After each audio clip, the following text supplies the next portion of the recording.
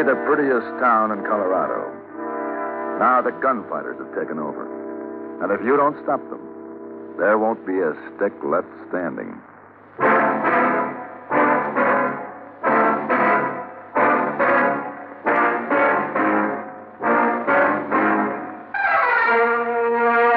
Have Gun Will Travel.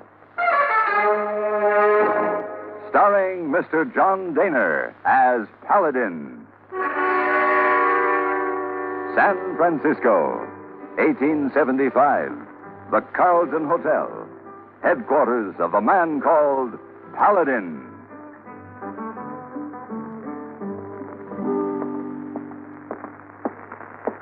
Oh, Mr. Paladin, two telegram for you. Oh, thank you, hey boy. Yes, sir. Well, now, this is what I think it is. Yes, Charles Foster, agent in charge, Rio Grande Railroad, Pueblo, Colorado. And what's... John Suki, agent in charge, Western Pacific Railroad, Pueblo, Colorado. Oh, Mr. Paladin, seems like you're very popular in Pueblo. Well, I'll tell you what. Listen. This clipping from Tuesday's paper. Railroad companies clash. Pueblo, Colorado. A state of open war has developed between the Western Pacific and Rio Grande Railroads over ownership of the right-of-way across Raymond Gorge. Gunmen hired by both sides have destroyed track and intimidated passengers. The town of Pueblo is an armed camp. Oh, too bad. Yeah. I have very pleasant memories of a time I spent in Pueblo some years back. When I read the article, I sent my card to each of these gentlemen. Oh, that's very good, Mr. Paladin. No partiality. Exactly. However, providing we can come to terms, of course, one of them shall have my allegiance. Oh, good. Then we have lots of partiality.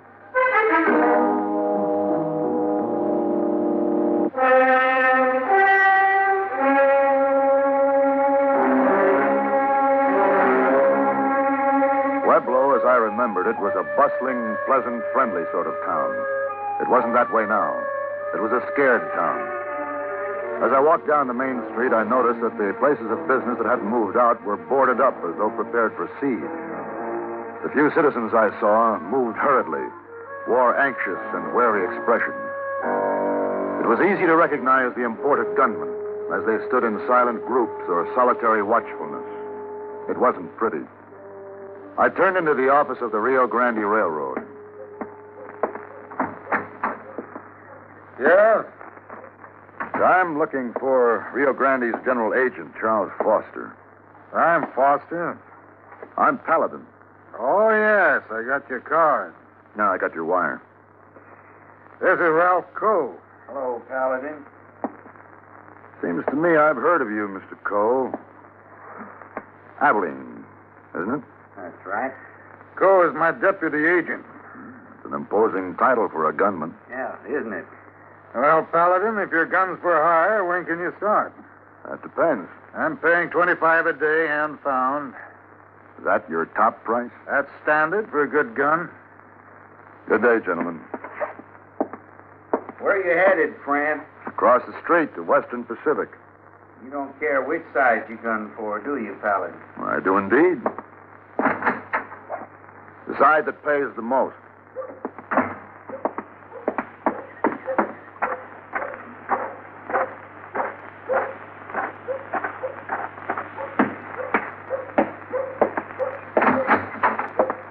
John Suki? That's right. What can I do for you? My name is Paladin. I got your wire. Well, you're Paladin. The opposition turned you down? I saw you leaving their offices. I'm shopping, Mrs. Suki. What have you got to offer? The prevailing rate, $20, $30 a day. I'm not interested in pin money. Have you an opening for a deputy agent? I might have. Do you know what this fight's all about? Control of the transcontinental route. More specifically, for control of a rail right-of-way from Pueblo across Raymond Gorge, which we say they leased to us, and they claim they didn't. So now it's a deadlock. We have the gorge, but they have the Pueblo depot. One's no good without the other. And you need someone who can break the deadlock, is that it? Yeah, but that won't be easy. The depot's heavily guarded. The man in charge is Ralph Coe. You know him? We've met. He's smart, tricky, very fast with a gun. Men I hired have to be smarter, trickier, faster. We want that depot. What sort of fee will you pay? I might go 1,000 for a good man, but how do I know what you can... Paladin. Don't shoot. Cash box, please. Huh? The cash box. Paladin, well...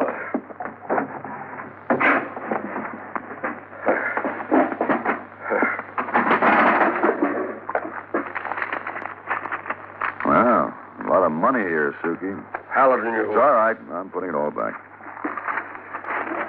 Here. You can put it away. Huh? I just wondered if you could afford me. You can. Well, now. Hey, you gave me a start there. It'll cost you $2,000, Suki. That gun came out awful fast, Paladin. You're hired. All right. I'll need some men handy with weapons. I've got 'em. All right. Where you going? Down to have a look at that depot.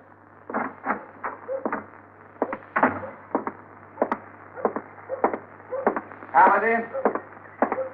Paladin, hold it. What is it, Co? I'm in a hurry. I take it you joined up with Western Pacific, huh? That's right. And I think maybe we ought to have a little talk. I haven't time now. I'm going down to have a look at that depot I intend to take away from you. I got 35 men guarding that depot. You plan to do it single-handed?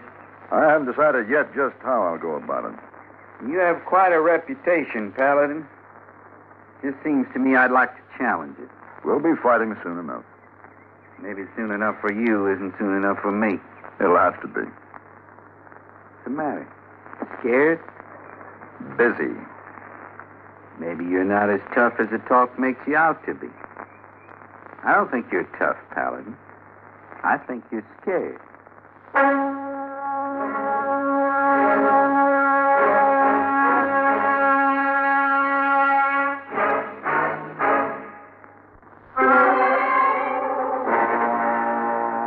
I sat on a bench in the deserted town plaza and made a careful study of the depot just across the street.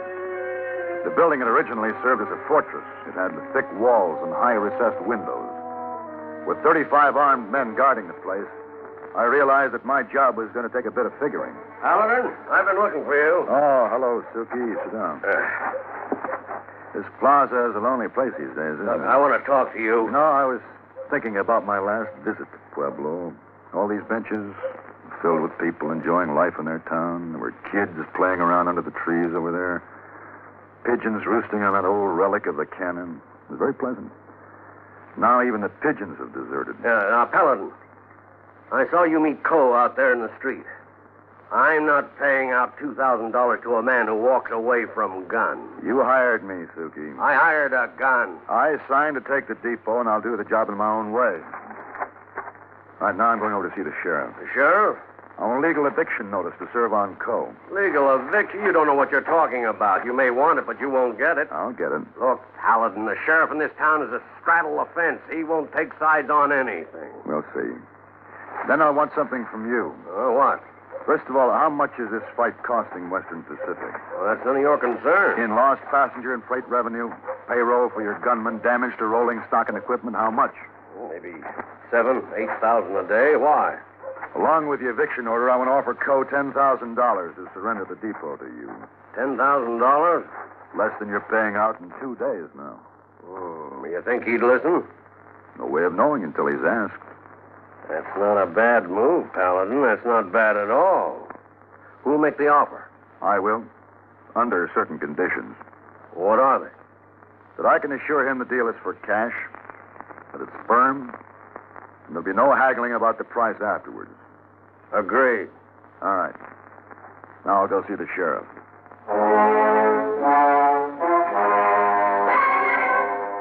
I met Sheriff Quinn, and after some argument, got the eviction notice to serve on Coe.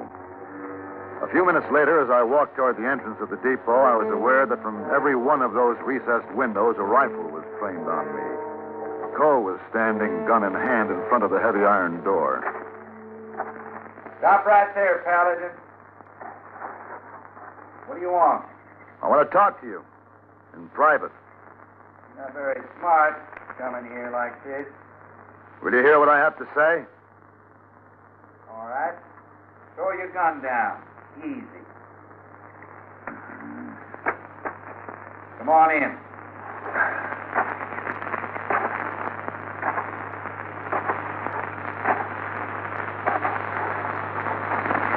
Now, what do you want? I volunteered to serve you this.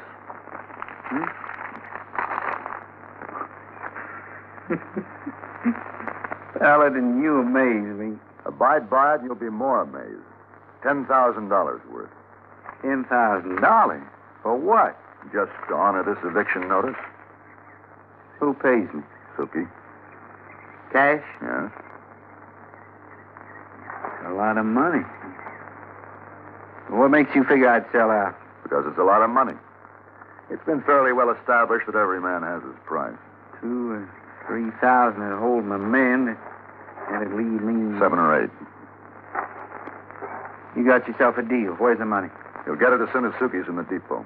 Is this on the level? Yes. I think you just bought yourself out of some trouble. You'll tell Foster that he's been evicted, that he's lost the depot? Yeah. Yeah, he won't like it, but fortune's a war, eh, Paladin? Now that the war is over, as soon as I tell Suki the depot is his, I'll meet you for a drink, huh?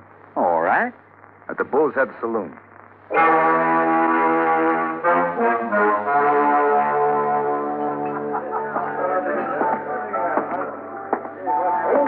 Paladin, Oh, hello, Cole. What do you have? I just talked to Suki. Uh-huh. He said he'd give you the money that you was to turn it over to him. He did. Now, let's have it. Suki was lying. He hasn't even paid me my fee. The money. Cole, if I had your money, would I be waiting here for you? Paladin, once more, let's have it. Suki lied. You better believe me, or we're going to waste a lot of valuable time. You may be a big man in San Francisco, but you just ask around Texas about Ralph Cole. Cole, will you listen? Try to cheat me, you San Francisco dude. Get up, Paladin. Now, look. Now, wait a minute, Cole. You're a lying cheat. No, you wait. Wait. I'm not going to fight you. Will you listen to me? There's no point cutting each other up. Suki's still got the money. Is that for sure? Yes. Okay. Okay. Where's Suki now? Holed up in the depot with 20 of his hired guns. All right. What chance do we have against this depot? None. It's really that strong, huh? It's really that strong, you'd need a cannon. A cannon, huh? Well, I can get one. And it shouldn't be too hard to find some blasting powder and primacord. What are you talking about, Paladin? I just happen to know where there's a cannon. Now, come on. Where? The plaza.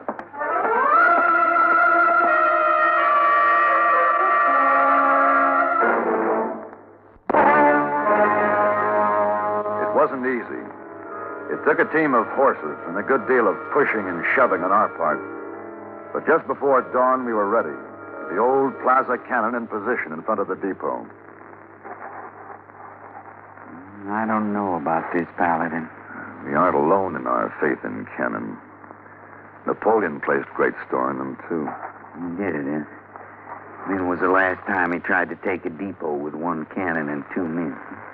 Well, if this doesn't work, I think you're going to be able to ask him personally. As soon as it gets light, they're going to spot us out here. You got her loaded? Yeah. Steel scraps from the railroad yard. All right. I'll fuse the charge. This cannon looks like it was left over from the Revolutionary War. Yeah, it's been a pigeon roost for a good many years. Paladin. What? Well, this barrel's rusted almost through. Yep. Well, we fire it, the whole thing will blow up. Well, we know that, but Suki and his men don't. Well, we can't take a chance on it. There'll be a muzzle burst. It'll blow us up, not them. They'll give up before that happens. How do you know? I don't know. I just have a good deal of faith in the cowardice of men. I caught some movement up there. I think they've seen us. Well, I guess we're ready. Now, if they start firing, get down behind his armor plate. Down.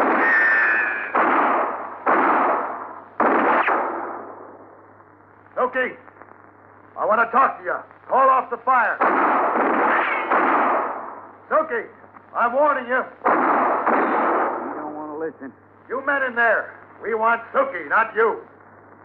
Unless he surrenders, we're going to fire this cannon. You'll all be blown to bits. Not one of you'll stand a chance. I know those men. They're handing it to Suki straight. Give up or be pushed out. Huh. Suki must be putting up a strong argument. All right, men. This fuse is set for 1 minute. I'm lighting it now. You have just 60 seconds. We'll destroy the walls and fill that depot with flying scrap metal. You're not really going to like that thing, are you? Sure am. Here it goes. Well, when this thing fires, the only flying metal is going to be that rusty old barrel, and we better be out of the way. I know it. You have 45 seconds. 40 seconds. 35. Turn that thing the other way. You can have Suki. Come and get him. All right, Co, the door's open. When we get inside, you cover the men. I'll get Suki. And hurry before this thing splatters all over it.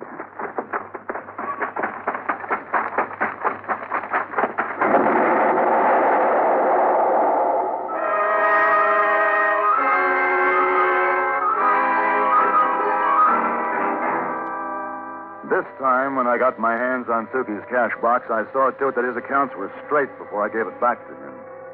Then Co and I went to see Sheriff Quinn.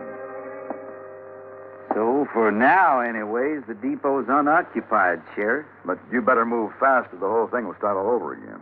What would you suggest I do, Paladin? Well, I suggest that you deputize some of your citizens to keep order until the courts decide who is legally entitled to the right-of-way. Well, another thing, Quinn. You want to run a clean town, you get the gunmen out of here. They give a place a bad name. But you and... I know. We're leaving. And here's my 500. Where's yours, Co? Oh. Here. Now, here's $1,000, Quinn. What's that for? We want you to put up a statue in the plaza. What kind of a statue? Oh, it really doesn't matter. There's something that'll make a nice pigeon roost. We owe it to them.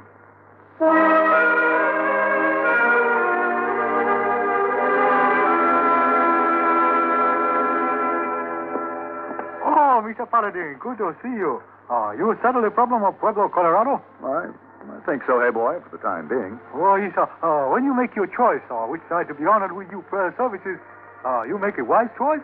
Well, I'll tell you, hey boy, loyalties became a rather confused issue in this matter. Oh, yes. Oh, Mr. Paladin. What? Oh, you have black eyes. Yes. Oh, yes, that's very beautiful. Who gave you that?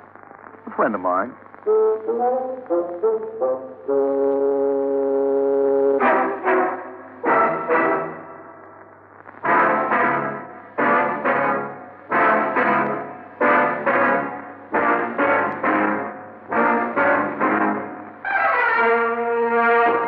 Have Gun, Will Travel. Created by Herb Meadow and Sam Rolfe, is produced and directed by Norman Macdonnell, and stars John Dehner as Paladin, with Ben Wright as Hayboy.